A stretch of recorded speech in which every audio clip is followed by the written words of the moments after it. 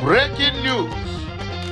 Biafrans in the house, make una hear this important and very obonga revelation where they two important part and two very important and delicate for every Biafrans in the house.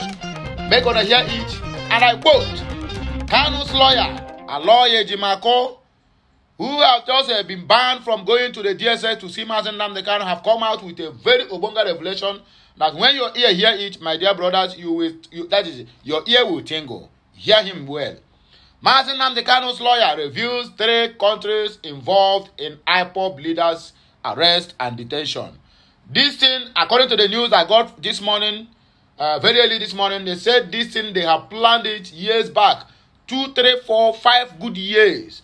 That is when they start to plan all these things, concocting how they can get Mazen Nnamdi Kanu's arrest, because in UK, where he's doing the radio broadcast, the UK is totally against Biafra. They totally against anything that will liberate Biafra from the contraction called Nigeria. So that is why they have been involved in the plans to do what? To arrest and detain Mazen Nnamdi Kanu, because you cannot tell me UK as a whole country, as a strong country they are, cannot protect a UK passport holder, which is automatically he has become the indigene of that very country by law. So that is why we need to stop accusing our own fellow brothers, our own fellow Biafrans, how they are concocted to sell off Mazen Nnamdi Kanu, wanting. No. The people that behind Mazen Nnamdi Kanu's arrest and detention is from the country where we took off, where he landed, and the people who came there to get him arrested. This country combined together and planned for this arrest and detention. So my wonderful people, please, before we go into the main frivolities, I want you to make this video, let it go viral. If you are a Biafran and you didn't share this video, that means you are not a true Biafran. You are not a Biafran soldier. Every Biafran soldier, lovers of freedom and lovers of mankind and lovers of the freedom, supposed to share this video. Let people know those who are behind the detention and arrest of Mazen Nnamdi Kanu. Do this and do what? And you will receive your reward when Biafra finally comes. Because this one, every nooks and crannies of the Biafra, both home and the diaspora, need to get idea of this so that they will know how to dodge all these countries. Either you are traveling or you are living there, or you are planning to go there, or you are living in that very country, my dear. Here's Ananya. That's all the thing take be. I beg, make una subscribe, like, share, and also comment all the very important part. Let us go straight to the reason why we are here this Monday morning. The legal representative of Mazen Nnamdi Kanu, the leader of the indigenous people of Biafra, IPOB, Aloy Ejimako, alleges that 3 nations, Kenya, Britain, and Nigeria, played a vital role in Kanu's arrest and detention. Ejimako took to his Twitter on Sunday to discuss these allegations. He suggested that Kenya, which will be showing remorse, could have demanded Kanu's return to Kenya if they really not into that plan to hijack and abduct that young man in their own country. That is one of the reasons. The number 2, he criticized the United Kingdom for failing to protect Kanu, a British passport holder. If they are not among these by now, this month complete 24 months. That is 2 years Mazen Nnamdi Kanu have been held beyond his human rights and how they abuse his human rights both in UK, in Kenya, and also in Nigeria.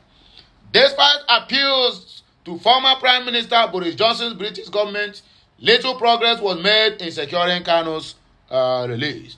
The lawyer also faulted Nigeria for not adhering to its own laws.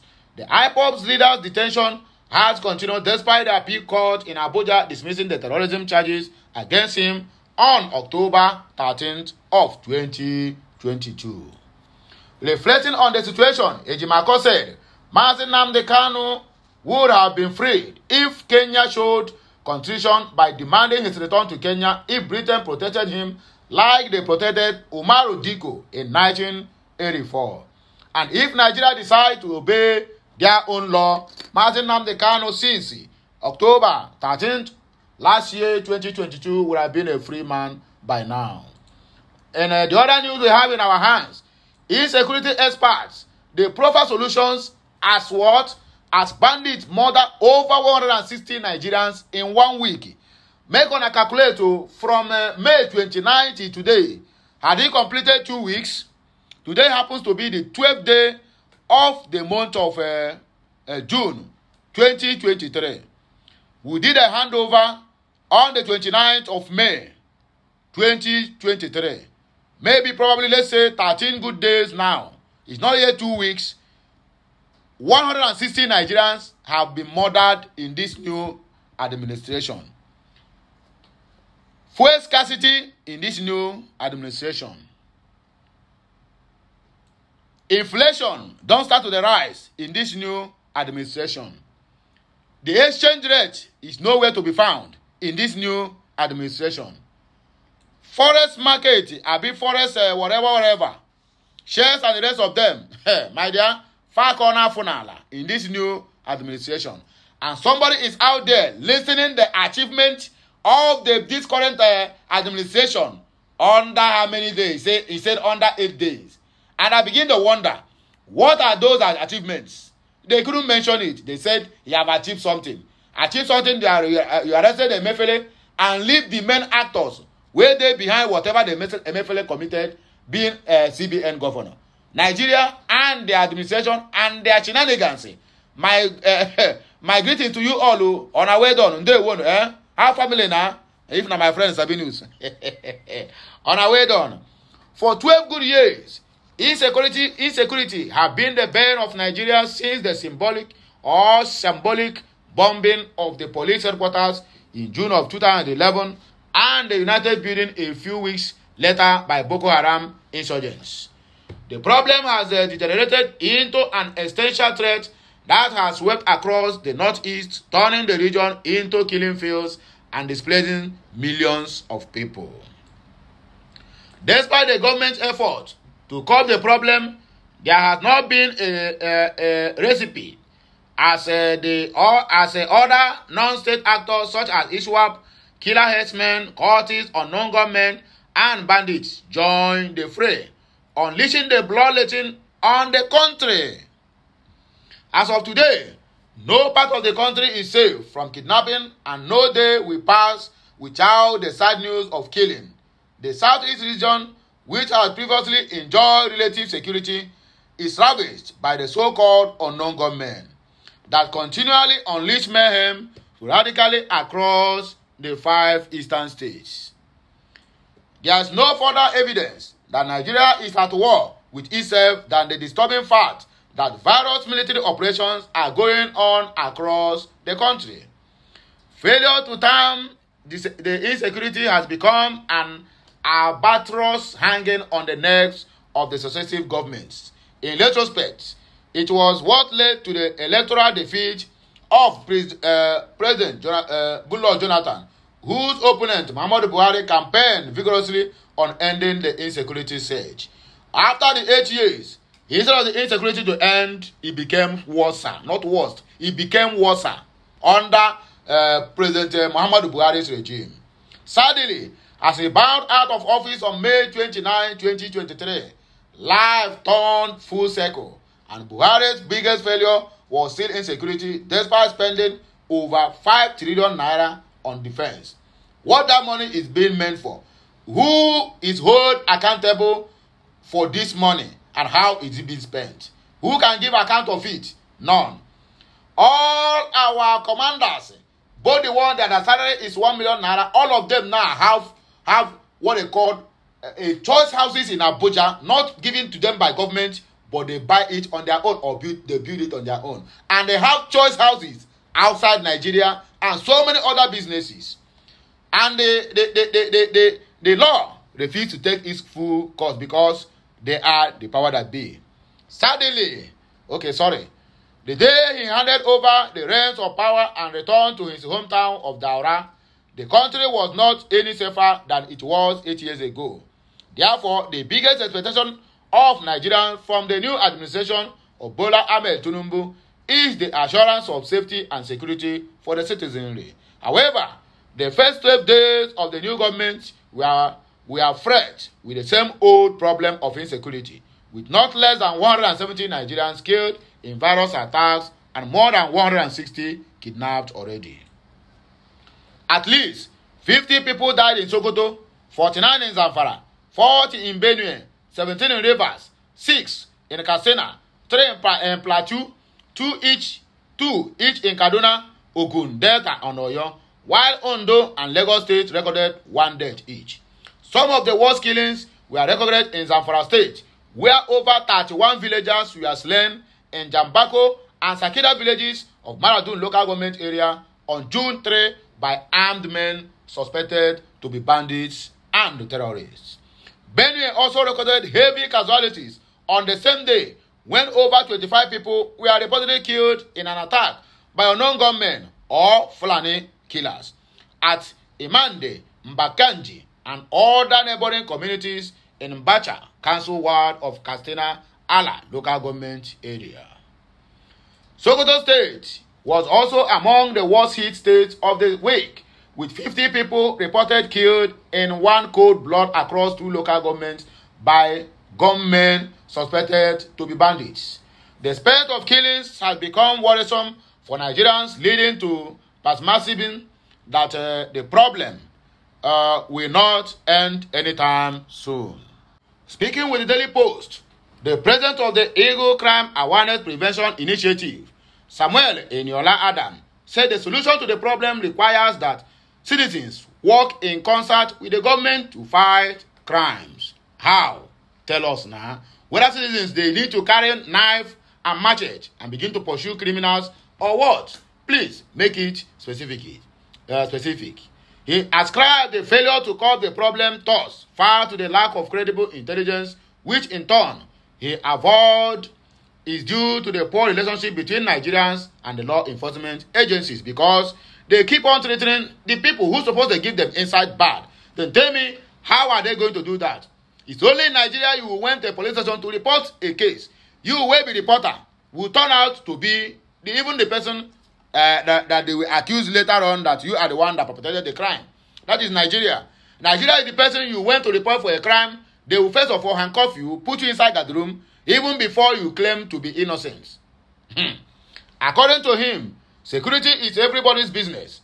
What is the strength of the law enforcement agencies in Nigeria? We can't put the blame entirely on security agents. We have to be part of the security. Ourselves and our families have to be part of the security. Curbing crime in our society is a collective job. Many people fail to have a good understanding of law enforcement, and this is why we are having challenges all over and over again.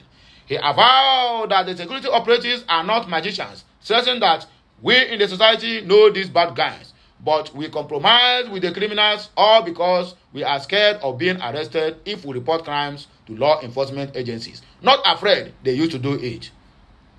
Or even when you reported a crime or a suspect to them, they will call the suspect and call your name, thereby putting your life and the life of your families and your loved ones in danger. So tell me, how are they going to do that? Because if all these criminals go to their office, they will bribe them with a very huge amount of money and they will reveal the secret to them. That is why nobody is going to the police or military or whatever to go and do what? And blow a whistle. He said further, we don't have good rapport with the security agents. I'm calling on Nigerians to be open to security operatives. You and your family members should be close to law enforcement. And then we will have a very peaceful society. If you ask those residents what their DPO's number is, they cannot provide it. They don't have contact with the police commissioner. This is where we are having issues. It is not about the law enforcement agencies.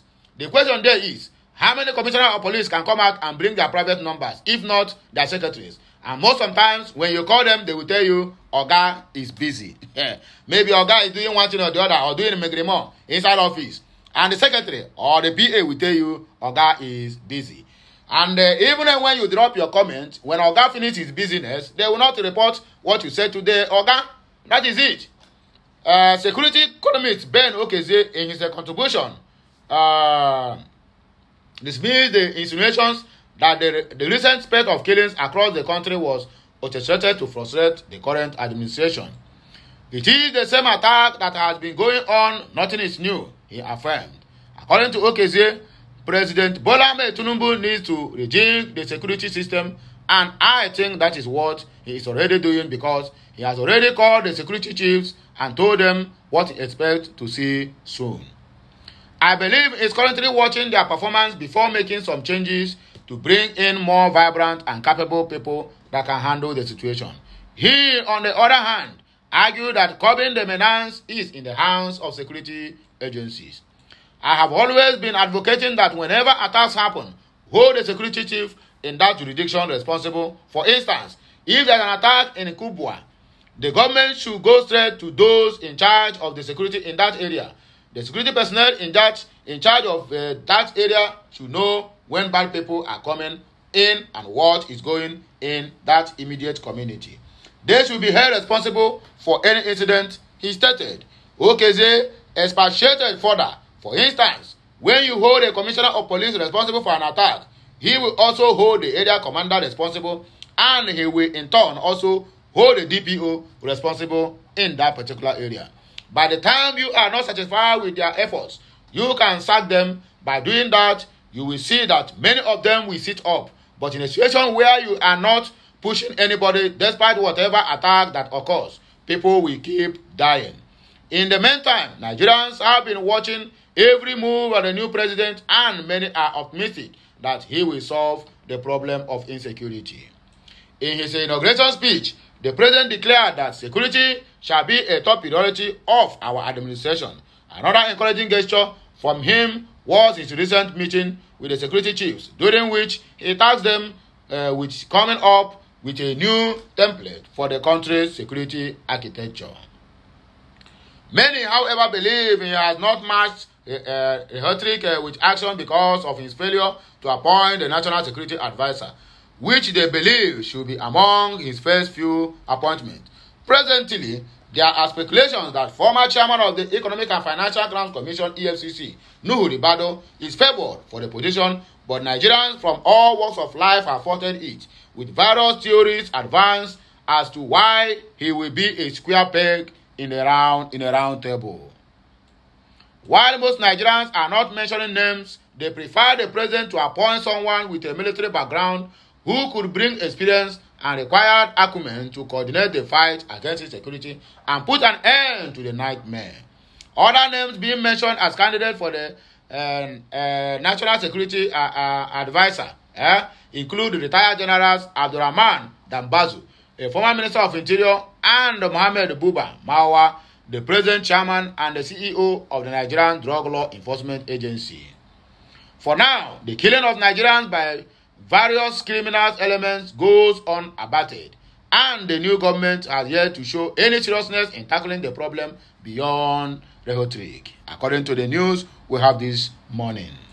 In the other hand, though, we're gonna see this Obonga news because Mazi Nnamdi Kanu is in detention, and they will have a self-acclaimed Prime Minister. Look at what he says. Allow independent doctors to treat Nnamdi Kanu. ECPA asks DSS. A popular Biafran agitator, separatist Simon Ekperima, has asked the Department of State Security Service, DSS, to admit the two doctors earlier denied access to see Nnamdi Kanu, the leader of the indigenous people of Biafra. Recall that last week, the DSS denied an independent medical team brought by Kanu's family members and close associates. The DSS action comes after its medical unit cleared two doctors who intended to treat Nnamdi Kanu's deteriorating ear condition. Regarding the development, Ekpa, a Finland lawyer and the Prime Minister of Biafran Republic in exile, in a statement through his official Twitter handle, called on DSS to permit the doctor to attend to Mazi Nnamdi Kanu. He condemned the action by some expelled IPOB members to start the process. Having gone through what the expelled criminals in IPOB are writing against Ataloye Ejimako and Mazi Nnamdi Kanu siblings, there is a need to clarify that the two doctors' visitation, for which Barrister Aloye Ejimako wrote the letter of introduction, was part of the broader efforts aimed at arranging the ear surgery and other urgent medical care for Onyendu Mazi Nnamdi Kanu by doctors chosen by Mazi Nnamdi Kanu himself. Again, it was Onyendu that chose those doctors, not Ejimako, not Kanunta or Fine Boy. And this is not the first time. Sometime in August last year, another doctor determined by Onyendu was also denied visitation at the last minute. Still, Barrister Ejimako persisted by getting the doctor to write an independent medical opinion, a master stroke. All these are in the public domain, and China Sanworu, Chike Doziem, and co. know this. They also know that nobody, including the DSS, is arranging surgery for Onyendu to be performed by DSS doctors, and that the DSS does not even have a hospital, not to talk of qualified surgeons. Yet, the sped criminal Chinasa and DOS persist in blackmailing the Ejimako and Kano family with cheap lies that they are arranging for DSS doctors to do surgery on Mazi Nnamdi Kanu. The two doctors do not go to the DSS to do surgery on Onyendu, but to examine him and come up with the recommendations for the surgery to be done at the hospital chosen by Onyendu and by doctors chosen by him. Anybody who continues to believe this hate campaign and lies against Ejimako and Kanu's family must have this have his head examined. It needs to be made clear that the expelled DOS has no right to choose doctors for Onyendu. It's only Onyendu that has that exclusive right to choose whom he wants to attend to him. What the DOS and Barrister Ifeanyi Ejiofor have done by blocking these two doctors will now delay the time for getting the surgery done. It is one of the highest sabotage of Onyendu's health.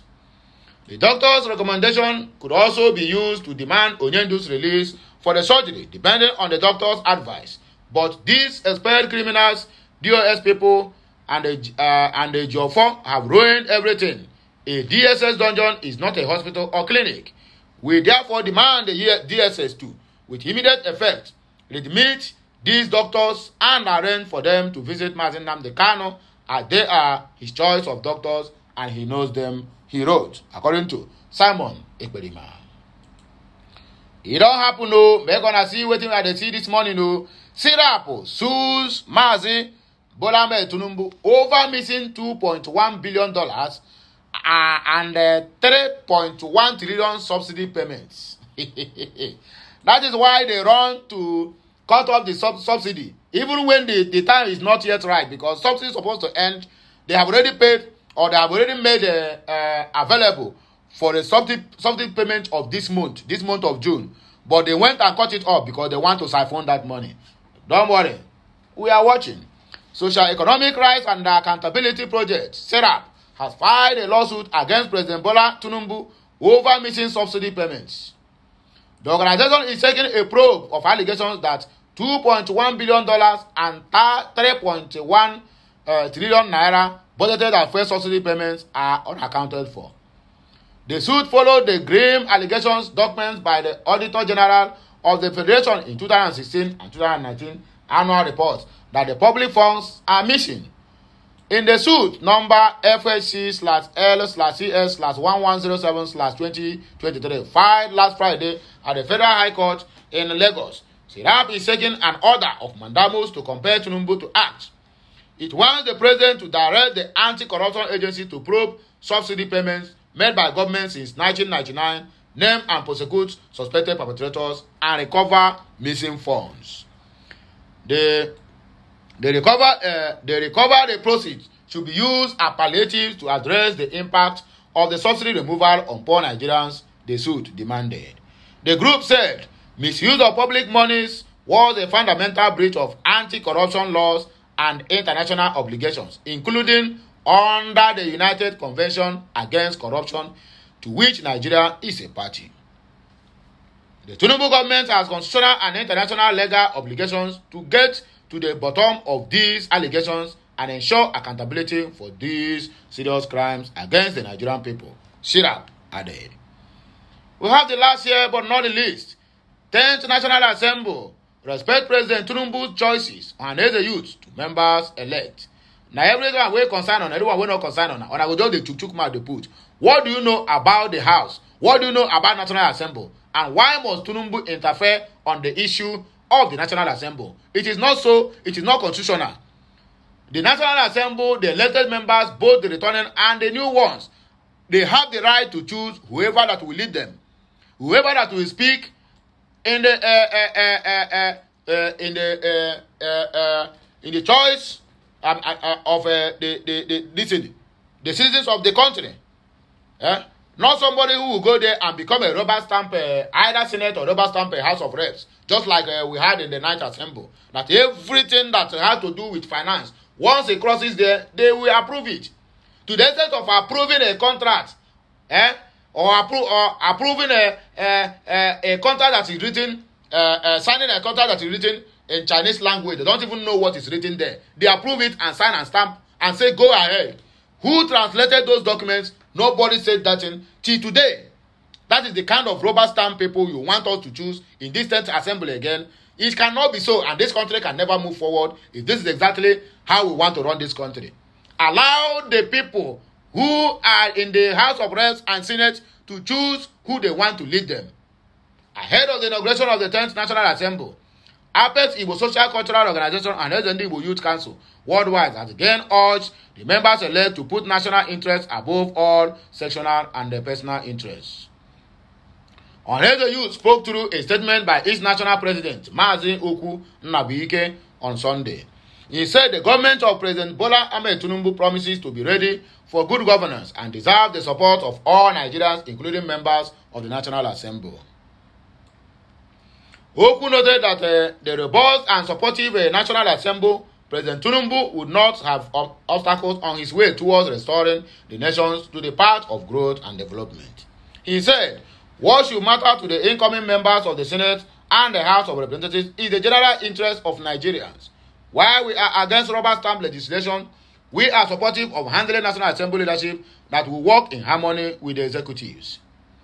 We are aware that the president's choice is Senator Godswill Akpabio for Senate President and Tajuddin Abbas for Speaker of the House of Representatives.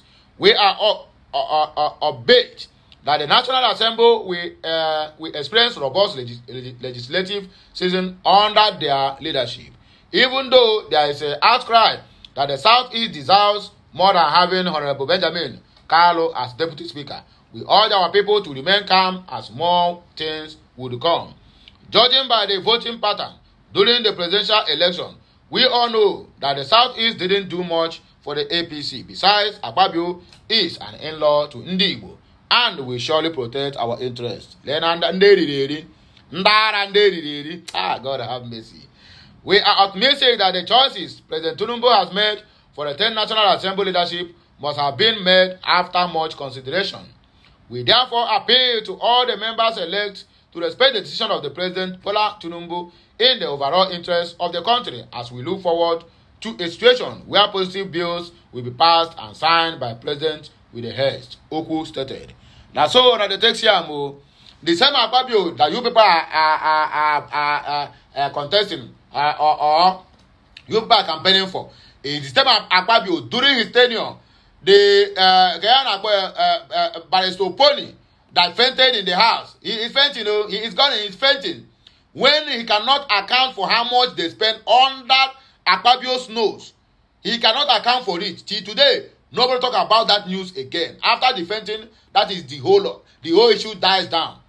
That is what they learned now of this present time.